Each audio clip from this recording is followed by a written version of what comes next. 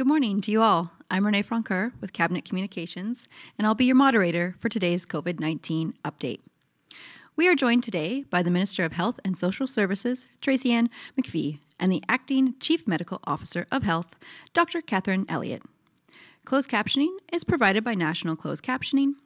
Thank you to Mary Thiessen for providing our ASL interpretation, and to André Boussier for providing our French translation. Following the remarks from our speakers, we will go to the media present in the room and then on to the phone lines for a round of questions. I'll call you by name and you will each have 2 questions. Before we begin with our speakers, I would like to verify that everyone can hear us. If any of the reporters are having problems, please email ecoinfo@yukon.ca. I will now hand it over to the Minister of Health and Social Services. Thanks very much, Renee. Good morning, everyone, and thank you for joining us today. It's great to be here with Dr. Elliot on the traditional territory of the Kwanlin First Nation and the Ta'an Quechan Council. Thank you to everyone for listening and for staying up to date on the current COVID-19 situation in the territory. As some of you may be aware, the National Advisory Committee on Immunization has provided new recommendations regarding vaccines and booster shots. Starting today, people in Whitehorse aged 18 and older will be able to book appointments to get their booster shots at the Whitehorse Vaccine Clinic. In communities, some booster clinics are now open for people aged 18 and older, and more clinics will be added in the coming weeks. All Yukoners age 18 and over who are eligible to get a booster, meaning it has been at least 6 months since their second shot, should be able to receive one before the end of January. We are truly in a fortunate position to begin offering boosters for all adults. Our territory was among the first prioritized during the early stages of the COVID-19 vaccine rollout here in Canada. Many Yukoners had their second shot in the spring, before much of the rest of Canada even had access to their first shot. Vaccination remains our best protection, and I strongly urge all eligible Yukoners to get vaccinated and to get a booster shot once you are eligible. You can find clinic information and book your shots online at yukon.ca/thisisOurShot. Or you can also call the COVID-19 info line for information on clinic dates and times. That number is 1-877-374-0425. Walk-ins will be accommodated when possible, but please note that they are not guaranteed. As our vaccine rollout continues, our priority at this time is for children to get their first doses. Clinics for our little Yukoners aged 5 to 11 opened just this week, and it was wonderful to see so much interest. This week's appointment slots booked up very quickly. Thank you to everyone who made an appointment for their child. Next week, which is December 13th to the 17th, based on demand, the Whitehorse Vaccine Clinic will solely be offering appointments for children aged 5 to 11. No appointments for adults will be offered during that time. This is so that we can ensure that we are immunizing as many children as possible. Our goal is to ensure that all children can receive their first dose before Christmas. I want to give a big shout out to all the immunizers who have gone above and beyond for Team Yukon. Right from the onset of the vaccine rollout, they have been there, ready to pivot swiftly, remaining flexible in the face of new roles, complex questions, changing timelines, and many other unprecedented challenges. And here they are, still going strong, ready to inoculate our young Yukoners and administer another round of boosters. Their dedication is admirable. Thank you for caring about others. Thank you for your drive to protect us all. And thank you for being our helpful heroes. This holiday season, I hope we all take a page from your books and pass on the outstanding level of goodwill. Last week, the new vaccine requirements for employment came into force here in the Territory. I wanted to provide an update on the number of staff impacted by this public health measure. As of yesterday, 94.2% of employees have attested to having received their first dose. Of those who have not yet attested, 1.8% are full-time employees. That's 107 individuals. The majority of those who have not yet attested are casual or on-call employees, accounting for 3.3% of our workforce. The numbers change every day as more attestations continue to come in and employees choose to get vaccinated. Thank you to everyone who has helped to keep our workplaces safe. We appreciate you paving the way, along with other public servants and healthcare workers across the country, in this new world in which we learn to safely live with COVID-19. Before I pass it over to Dr. Elliot to provide an overview of the Territory's scene and situation, I just wanted to acknowledge that there have been a steady downward trend in active cases over the last few weeks. The public health measures we introduced last month have been effective. I want to thank all of the Yukoners who have done their part to adjust to the new public health measures and limit the transmission. We are grateful for all of your efforts and diligence. As the Premier has said, we're all in this together, and we will get through this together. Please take care of yourselves and be kind. Thank you.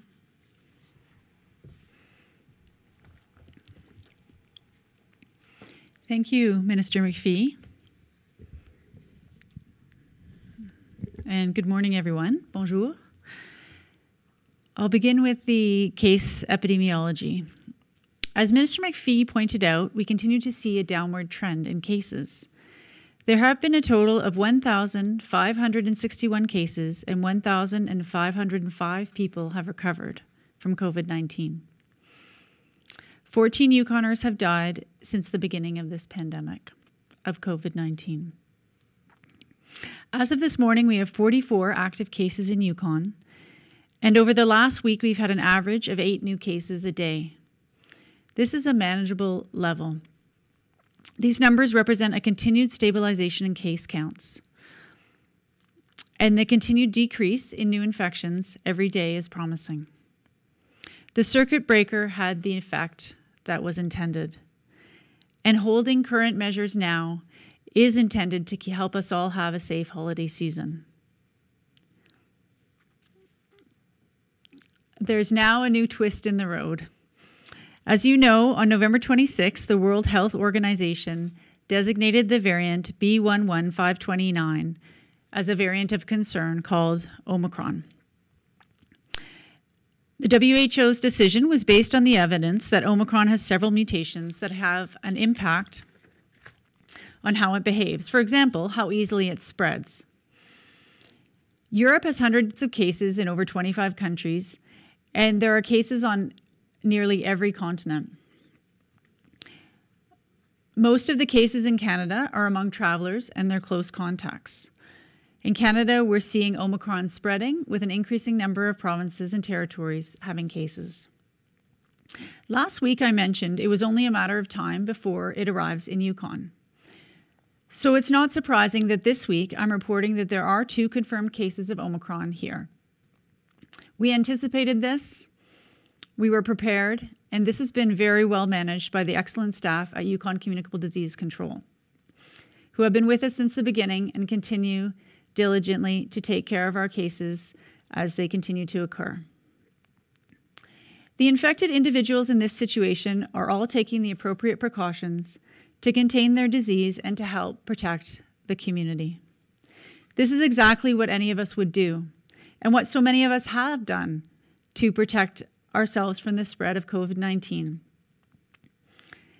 It might seem like a funny thing to say, something I might say to my children, or you might say to kindergarten class, but really the name of the game to protect ourselves from COVID is to keep our germs to ourselves. This is what these 2 individuals are doing, and as community members, as neighbors, as friends, they have done the right thing to protect us, and for that I'm very grateful.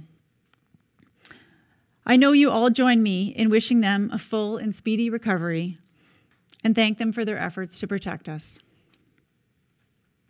People might be wanting to know a little bit more about Omicron. The evidence is, it's early days, and we'll learn more as the science develops. And at this point, the evidence suggests that Omicron may be more transmissible than the Delta variant. Over time, it may well replace Delta in Canada, as it has done in South Africa. For now, Delta by far remains the dominant variant in Canada. The vaccine effectiveness against Omicron is not known at this time, and there's much speculation.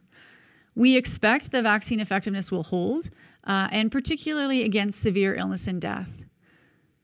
Regardless of what speculation is out there, we must follow the science on this one. This does not change the fact that the vaccines are critical to reduce severe illness and death, and they are our best shot. Our vaccines are highly effective against Delta in preventing severe illness and death, and the arrival of the new variant in Yukon is a reminder of how important it is for all of us to get our vaccine, for our children to do so, and to get boosters when we're eligible.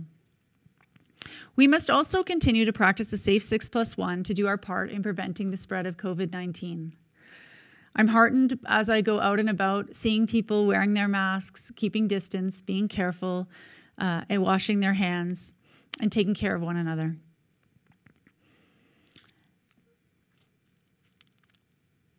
We all know that vaccination is how we're going to beat COVID-19. I want to go through the numbers a bit and say thank you to all of those people who have gotten vaccinated. 91% of Yukoners aged 18 and older have now had their first shot.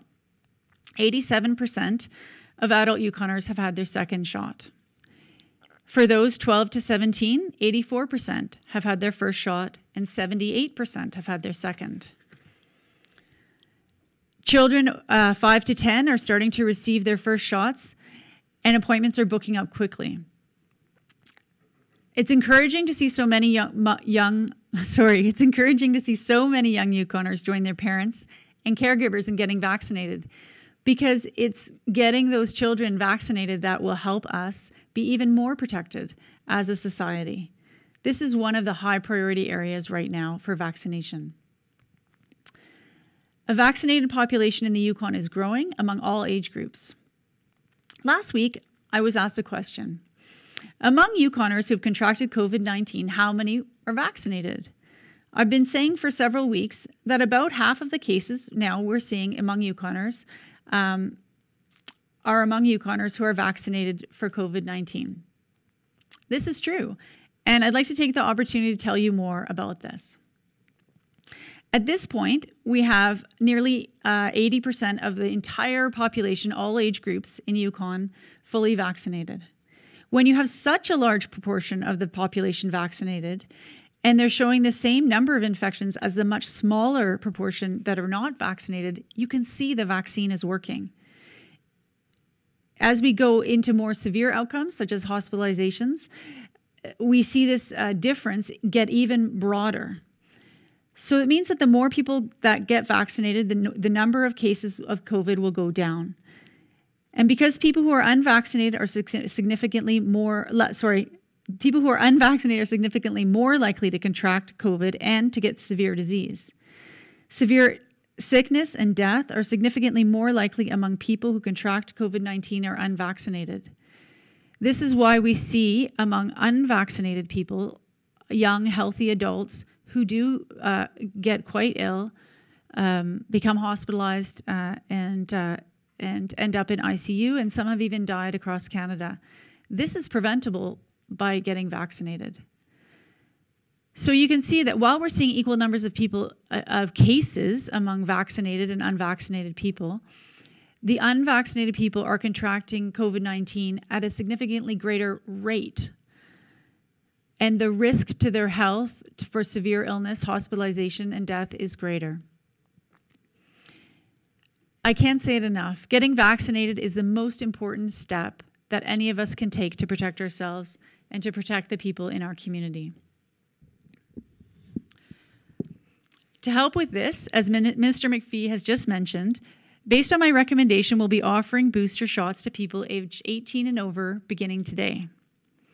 Our priority will remain the first shots for children aged 5 to 11 for this month. So there will be limited booster appointments available in the short term, and we hope to get everyone over the age of 18 the opportunity to have their booster early into the new year. People aged 18 to 29 will be offered the Pfizer Comirnaty for their booster shots. This is due to an extremely rare association with heart inflammation among young adults, mainly males, associated more frequently with the Moderna Spikevax vaccine. Adults aged 30 and older will continue to be offered Moderna Spikevax for their booster shot. Please also be aware that the Whitehorse Vaccine Clinic will be closed December 24th through 28th and December 31st through January 3rd. So please do book your appointment online at yukon.ca/thisisourshot. Book as soon as you can to improve your chances of getting your appointment before the end of the year. Residents in communities outside of Whitehorse can call their health centre.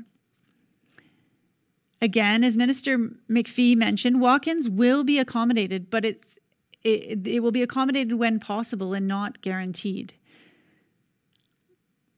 As you can see, we're expanding this COVID-19 vaccine campaign significantly and rapidly, and it's putting tremendous demand on the vaccination system, particularly the frontline nurses. I urge everyone to be patient, please be kind, and be thankful as we move together through this time. Yes, it's important we all get vaccinated as quickly as possible, and important that we maintain the qualities that make the Yukon the home and place that we all love to live. The warmth of our community, the supportive family, friends and neighbors, the appreciation we have for all of the services we have here, for the wilderness, for nature, and for the wonderful place in which we live. Most of us are eager to get vaccinated and keep ourselves, our loved ones, and our community safe. And let's continue to do this with respect and kindness, and with thanks. Shonitan, Ganalchich, Masicho. Thank you. Merci. Thank you, Dr. Elliot. Thank you, Minister McPhee. We will now move on to the question and answer session with media. A reminder to reporters, please identify which speaker you would like to answer your question before you start, and please also remember to mute and unmute yourselves. We'll first go to the reporters in the room, and we'll start with Luke at CKRW. Thank you. I do have one question for Dr. Elliot. I've had a couple parents asking if there should be a bit of spacing out between if their child has gotten COVID and when they should get their first dose for their child. Is there a certain waiting time, or are they okay to just go get their vaccine right away?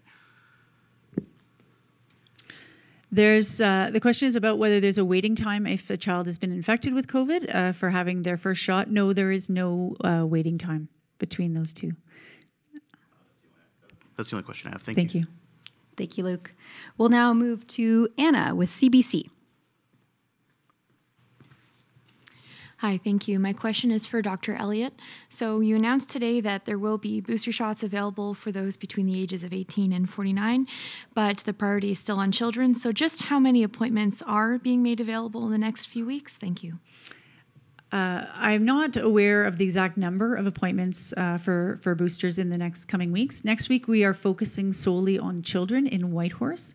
And this is because as a priority in terms of how best to protect the entire population, having children get their first shot is a higher priority than having an adult get their third shot in terms of looking at the overall ability of COVID to spread in the community.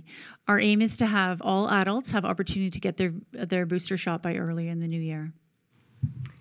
Thank you. I do have another question. This is also for Dr. Elliot.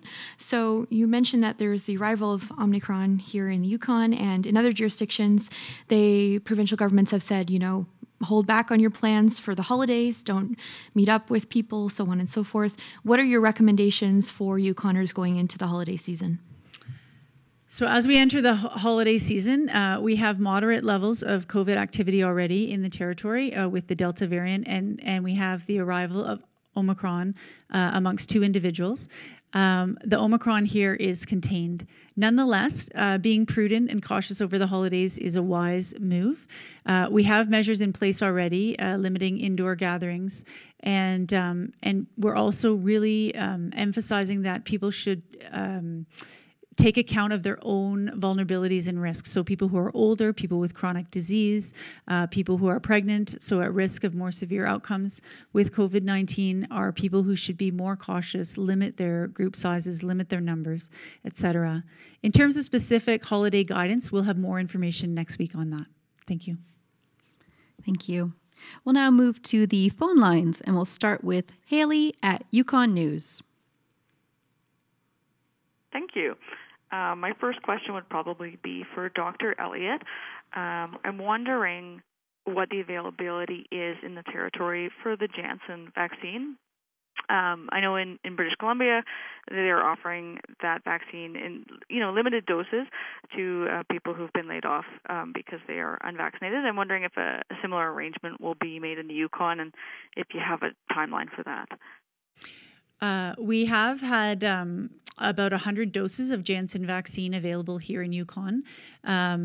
And a number of people have taken advantage of that opportunity. Janssen is not an mRNA vaccine. It's not as effective as the mRNA vaccines. However, for some people, they find that's a more comfortable option, and we have been able to offer that here.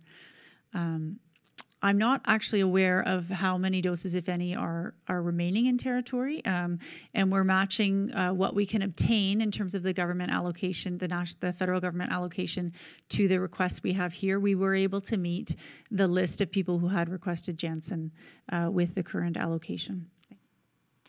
Thank you. Do you have a second question, Haley? I do. Yeah, I'm wondering, particularly the Omicron variation, but also other new cases of COVID-19. I know when community transmission was high, contact tracing had kind of ceased. Everywhere was an opportunity to get COVID-19. I'm wondering if contact tracing has resumed now. So cases have stabilized at a new higher level than what we had, for example, in the summer. So we're seeing, on average, over the course of a week, we're seeing about 8 new cases a day. So what this means is that we do continue to have community transmission here in Whitehorse. It's not at the level that we were seeing before, but it continues to exist, and people should continue to follow the Safe 6 and follow guidance where they are. We are continuing to do contact tracing in high-risk settings, so those settings where people who are most vulnerable are exposed, and we are asking people to reach out to their contacts with guidance, based on guidance on our website, for people who are not in high-risk settings, and we will continue to do that. Thank you. I should add one thing.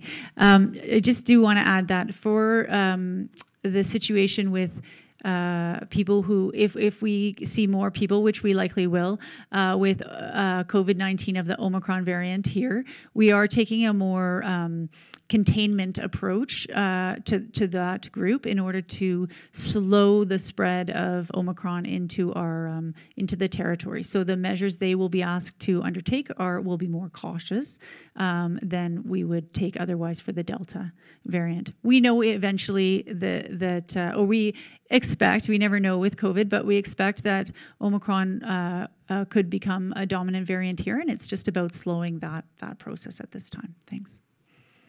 Thank you. We'll now move to Tim at the Whitehorse Star. Thank you, and good morning. My first question was probably more for Dr. Elliot. You mentioned that the circuit breaker effect of the state of emergency seems to be working, and it's going to persist for a while. When do you plan on seeing the state of emergency, or recommending that it end? Sometime after New Year's? So the early to mid-November, when we announced the circuit breaker measures, we announced very stringent measures, and we held those measures until they were lifted last week. Many of the most stringent measures were lifted last week. At this point, we continue to have limits on group size, proof of vaccination, the vaccine mandates, and a couple mandatory masking in public spaces, etc. And we expect to continue this through the holiday season in order to have a safe holiday season. We'll reassess in January. We'll know more about the Omicron variant at that time, and we'll also have a better sense of the impact of holidays, the amount of mixing, what people do over the holidays, the amount of mixing with people both from other places. We all like to travel, visit our family, etc., or have family come here. The impact of that, it will be borne out in early January. We'll be able to assess what measures we need to continue to use in the new year. Thank you. Thank you. Tim, do you have a second question? I do. Again, this would be for Dr. Elliot. Just wondering if you can give us any more information on where these 2 Omicron cases are located and what more stringent containment methods are being used or recommended. Thank you for the question. So if we think back to when we first had COVID-19 coming into Yukon, I can remember the early days and the first cases. And there was a lot of concern about where people were and what were we doing to protect the population, et cetera. Now we have a new variant and we see some of the same patterns. The way you might have noticed, for example, the federal government has put in travel restrictions for certain countries, increased testing, et cetera. The way we're working with Omicron is that we're tailoring the duration of the isolation period and how the care with which we manage those household contacts much more stringently. So, for example, household contacts at this point are being asked to isolate with those cases until we learn more about the variant. This is a precautionary step to ensure to prevent the spread into the community. So this is the type of thing that we're looking at. These people are in Yukon. They're Yukoners. That's what I have to say about where they are. Thanks. Thank you. We'll now move to Hina with the Canadian Press. Hi, this is for Dr. Elliot. I was wondering if you can describe the symptoms of the 2 people, and are they vaccinated, and what is their age? The 2 people who have been identified with the Omicron variant. Yeah, thanks for the question. So it's one of the really important things that we do in public health is we protect people's privacy. And this has really helped people trust to come forward, should they think that they might have been exposed to any infectious disease, whether it's a COVID-19 variant or another type of infectious disease. And we are very grateful for people who come forward and those people who do the right thing.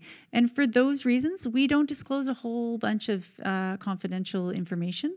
What I can say is that in general, these people are recovering at home, and we wish them a safe recovery so they do not have severe illness. And across internationally at this point, the majority of cases of people with Omicron have mild illness as well. And as we learn more, I'll be able to, about how about this disease, this variant, I'll be able to share that with you. Thank you. Thank you. Hina, do you have a second question? To follow up on the first one, I'm not asking for any private information. I'm just asking for general symptoms and their age group and whether they are vaccinated. Also, do you think the infections in Yukon would be higher if there was more testing and more contact tracing? Thanks for that. Yeah, one of the questions that many people have is if we have more testing, would we detect more people? And there's a couple of ways we figured this out. One of the really key things is our percent positivity. So we watch that percent of people who have gotten tested who are positive, and I'm happy to say that we've seen that percent positivity go down as well as the case counts go down. So that's a very good sign. So our testing rates are at a moderate level at this point, and our percent positivity is dropping. I actually don't have the exact number, but it's gone down below 10, and we're continuing to follow this, and the trend is downwards, which is exactly what we want to see. Thanks. Thank you. We'll now move to Claudienne at Radio-Canada. Oui, en français, Dr. Elliot, donc me dire un peu la situation autour de ces 2 cas d'Omicron, peut-être m'expliquer si c'est inquiétant en ce moment pour le Yukon et quelles sont les mesures que vous comptez mettre en place pour contrer cette propagation du variant? So, Dr. Elliot, could you please repeat in French more concerning these two cases of Omicron that we have right now? What measures are in place, and what do you see, or what is going to be recommended to make sure that the spread is contained for the Omicron virus? Oui, merci pour la question. Le variant... une minute. OK, bon. Le variant Omicron, c'est un nouveau variant qui est déclaré par l'Organisation de santé du monde, un variant concernant. Et ce variant, c'est tôt dans le temps d'apprendre les caractéristiques de ce variant. Maintenant, ce qui est apparent, que c'est peut-être plus transmissible que les autres variants. Et aussi au sujet de quelle est la sévérité du maladie. On a beaucoup au monde des maladies qui sont pas sévères, mais on regarde encore cette situation. Et aussi au sujet du effectivement du vaccination. Ce qu'on sait maintenant, que les vaccinations sont très effectives contre tous les variants jusqu'au jour et que sont plus efficaces pour les maladies sévères. Et ça, c'est ce qu'on anticipe pour Omicron, mais on continue de suivre la séance au sujet de ça. Pour le Yukon, qu'est-ce que ça veut dire? Maintenant, ça veut dire qu'on reste avec les mesures qu'on a en place. On suivi les situations autour du monde et aussi au Canada. Et on a des provinces qui ont plusieurs cas et on voit cette situation. Et aussi, on encourage les gens de suivre toutes les mesures qui sont en place. Et ceux qui sont plus vulnérables au sujet à cause de l'âge ou bien des maladies chroniques doivent encore suivre leurs mesures plus que les autres gens. La vaccination, c'est notre meilleure protection. Et ça, on continue d'offrir les vaccinations pour les enfants et bien maintenant les troisièmes booster vaccinations pour ceux qui sont plus âgés de 18 ans et plus. Merci. Thank you. Do you have a second question, Claudienne? Oui, donc je sais d'abord, mais est-ce que les Yukonais doivent être inquiets de l'arrivée? Ça va inquiéter l'arrivée du variant Omicron. Qu'est-ce que vous avez à dire aux Yukonais? So, Dr. Elliot, Yukoners will be worried about the arrival of the Omicron variant.